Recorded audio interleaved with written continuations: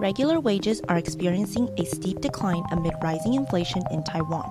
Although the average monthly wage reached nearly 45,000 NT dollars in 2022, marking a new high in 23 years, it has decreased by 0.15% when adjusted for inflation.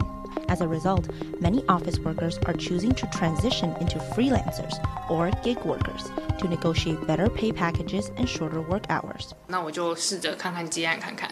I started taking freelance jobs and accepted every case in the beginning, whether it was copywriting or designing websites. Over time, I developed a stronger interest in writing video game scripts.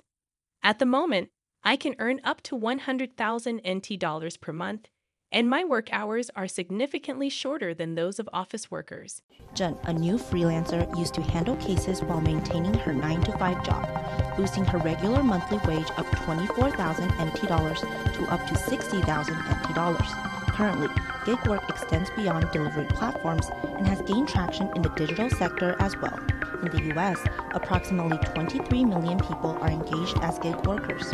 In Taiwan, experts have disclosed that this growing trend has led to over 100,000 people per month accepting cases and receiving compensation through online platforms.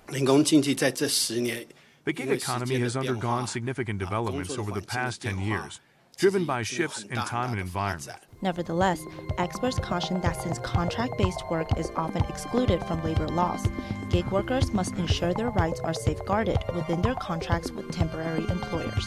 As young adults embrace freelance work, evaluating the risks, costs, and benefits for a future career path are all essential factors to be considered in this gig economy.